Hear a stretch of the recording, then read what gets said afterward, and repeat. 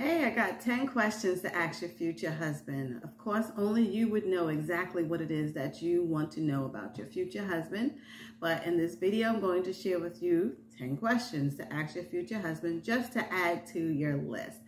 And let's go ahead and get started, okay? Number one is, does he have a relationship with the Most High God? And what does that mean to him? Of course, that is the number one question. You want this man to have a relationship with the Most High God. You want him to submit himself to the Most High God, because that just gives you that safety, and you will not be fearful and wondering what is he doing, because he's governed by the righteousness of God, right? So you want him to have that relationship, and you want to see and know that he takes it very seriously, right? So ask him, does he have a relationship with the Most High God, and what does that look like? Number two, what are his goals in life, and has he met any of them yet, right?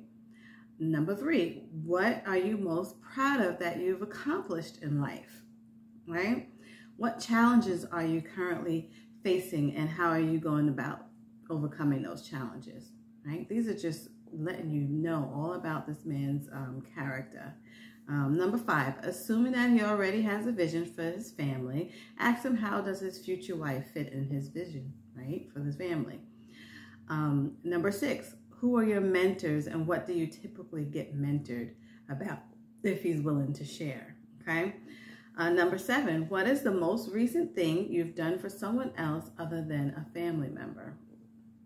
And I guess a family member counts too, because the goal is to find out, is he selfish? You know, does he even care about other people, and what does he take action to help others in need or whatever, right? Number eight is, do you have any children, and do you want to have children, right?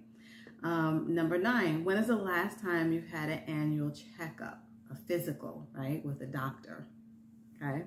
Number 10, how do you take care of yourself?